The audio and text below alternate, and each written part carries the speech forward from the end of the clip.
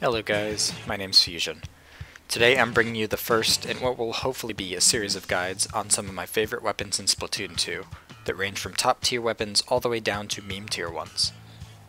Today we're going to talk about the Tenta Brella. Not gonna lie, the Tenta Brella is a bit lackluster compared to any of the best weapons in the game. The Tenta Brella has terrible lag after firing, it's slow to open the shield, and it doesn't do much damage at any range except point blank really. When you see one on your ranked team, you're honestly not too thrilled about it. Despite its shortcomings, its shield mechanic gives it quite a few upsides, especially when paired with teammates that you can communicate with. I'm going to discuss the main strengths and weaknesses of the weapon, talk about maps it's strong on, and give some tips to help you guys step up your gameplay. First, let's take a look at some basic stats for the Tenta Brella. The Tenta Brella comes equipped with beacons and bubbles, making it a solid support weapon. Its bubbles only cost 170p, tying it with the custom elators for the cheapest bubbles in the game. The Tenta Brella has range similar to a range blaster, at around 3 lines in the training room, but usually only deals about 20 damage at that range. If you move a bit closer, the Tenta Brella can do upwards of 70 damage, and can even kill a one hit at around 1.5 lines. As a Brella class weapon, damage at fixed ranges heavily depends on what part of the enemy you're aiming at and how much of your shot hits them. At most ranges, you'll 2-hit enemies with good shots. Releasing the shield takes up 30% of your ink tank, or 40% if you include the shot beforehand. Be careful with your ink usage, since the Tenta Brella requires a lot of it. The shield deals 30 damage on impact, meaning that you can land a shot for 70 damage and try and bump the enemy with the shield to finish them off. The shield takes 6 seconds to return after you launch it. Bombs will instantly detonate on either side of the Brella shield, so enemies will often attempt to use that explosion to kill you. Be aware of enemies with splat, suction, or curling bomb subs, and make sure they don't catch you from behind. If you're following a launch shield, make sure you don't poke out in front of it, or you could die to bombs there as well. Because enemies will target you with bombs, you should be careful about opening your shield when a teammate's in front of you, or you risk killing them. There's often enough time to open your shield when you see an incoming bomb, especially a suction bomb, so don't be afraid to stay close.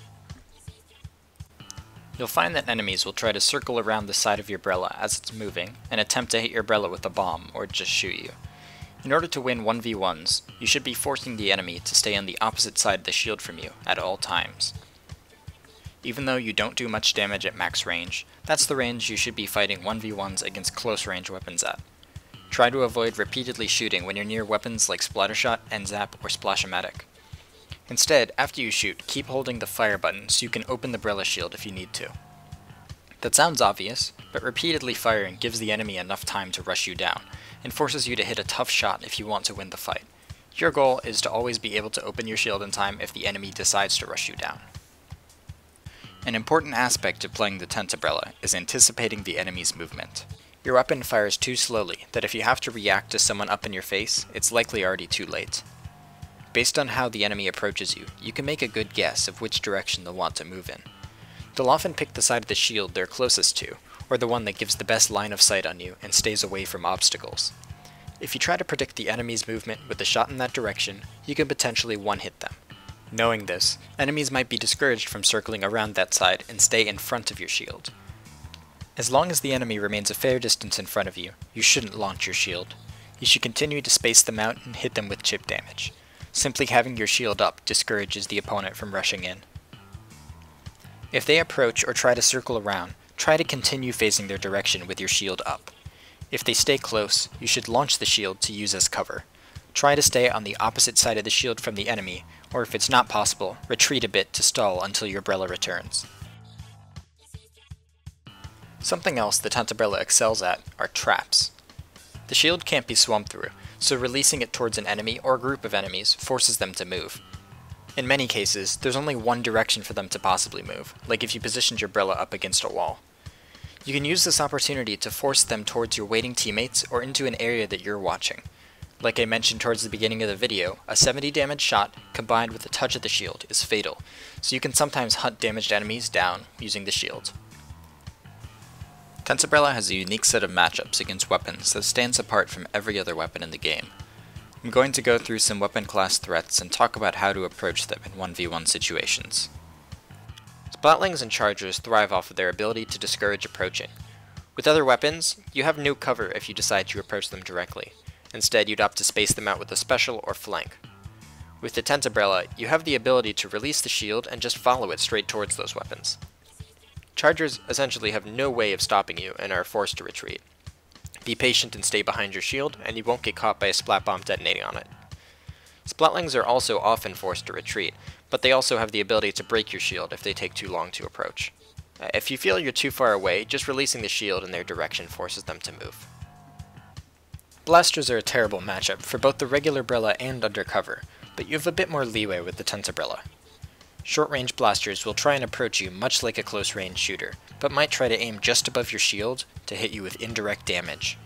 You can maneuver between sides of the shield to avoid this. Like with any weapon, be careful of bombs thrown into your shield. For longer range blasters like Rapid, hugging the shield makes it extremely difficult for them to damage you, and forces them to backpedal if they want to do so. Before following a launched shield at a Rapid, make sure they can't just keep backing up until your Brella disappears. Any mid or long range shooter has trouble breaking your shield on their own. Stay out of range until you can open and release the shield, and from there you can follow it and force them back. These weapons might try and backpedal until your Brella disappears, so if you can't engage quickly enough, just retry once your shield comes back. These weapons also might try to rush you down, so play it similarly to as if they were close-range shooters. The Tenta Brella shield makes for great cover when making a push, but it doesn't defend you from all angles. Attacks from above are something the Tenta Brella has trouble dealing with. However, thanks to your Bubble Blower special, you can use your bubbles to cover the areas that your shield can't. Toss the bubbles to block the sides you're afraid of an attack from, and at least one just behind the shield for you to hide in during the push. If you're leading a Rainmaker or Power Clam, make sure they're in the cover of your shield and bubbles. Something that's easy to forget is that you're not tied to your Brella shield.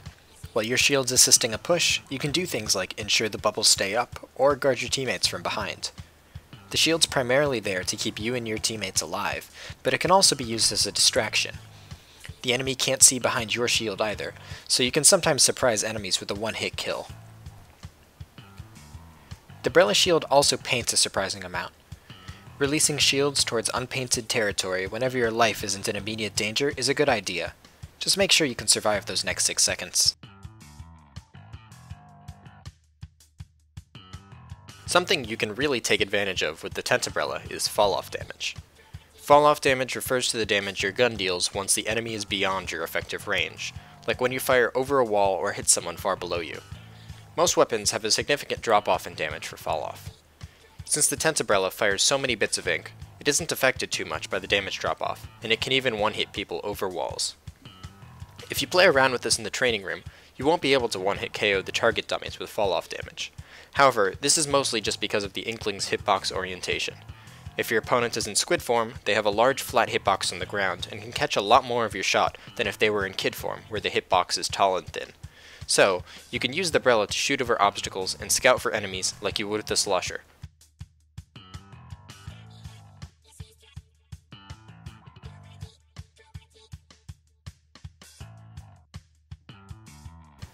Let's quickly talk about the modes that Tenta Brella is best on. Tenta Brella at its core is an escort weapon. It works best for moving the objective safely at its own pace, and for that reason it's a reasonable pick on both Rainmaker and Clamblitz. It's also worth noting that Rainmaker shots that go into the Tenta Brella shield are destroyed. This means that the Tenta Brella and a teammate can approach a Rainmaker very safely. On Splat Zones, the Brella's solid painting power and bubble special work well, but the game isn't as concentrated around key points on the map, so it's a lot harder to find a use for the shield and a lot easier to be caught unawares. You should not pick the Tenta Brella on tower control. You'd think the shield would be useful on the tower, but in under 2 seconds of holding it up it launches away. Not to mention that the Tenta Brella has a terrible time hitting people in the tower, due to the post in the middle of it.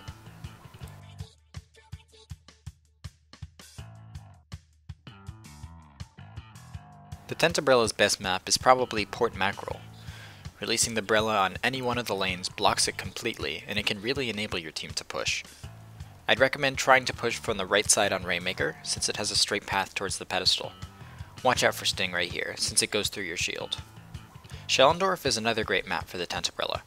On Rainmaker and Clams, you can use the shield to push with a teammate across the rooftop to get close to weapons like Splatlings and Jet Squelcher, which would otherwise be camping there. The Brella shield's useful on just about any map with the choke point. This would be places like the bridge on Camp Triggerfish, or the elbow to get into the base on the right on Humpback. Just releasing the shield into a choke point gives your team cover to push behind, which aggressive weapons like dualies or Splattershot can use effectively. There are a few good maps for the Tenta Brella, but I'd seriously avoid maps where you need to push upwards to reach the enemy. That would be stages like Moray Towers and Gobi Arena. You're looking for maps where the Brella shield gives you cover from most angles, so it struggles on maps where the enemy can shoot down on you. For gear, I think it's important to prioritize staying alive, so you can keep farming bubbles, placing beacons, and releasing Brella shields to force the enemy team back. Object Shredder is a must with any Brella. It lets you break armor with even weak shots, destroy ballers in only a few hits, and shreds the Rainmaker shield. Special Power Up is a solid addition to any kit with bubbles. Larger bubbles make it more difficult for the enemy team to destroy them, which can give you longer periods of cover during a push. Without abilities, the Tenta Brella can only fire 10 shots in a single ink tank. Inksaver Main can help you stay up and delays the need to refill ink. The Brella has almost no mobility after you shoot, so run speed up can help you strafe and stay alive. It's by no means mandatory, but it's still pretty useful in 1v1 situations. And that about does it for this guide. Overall, the Tenta Brella is a situational but severely underrated weapon. If you guys have any questions, or suggestions for another weapon guide, feel free to let me know in the comments. Thanks for watching.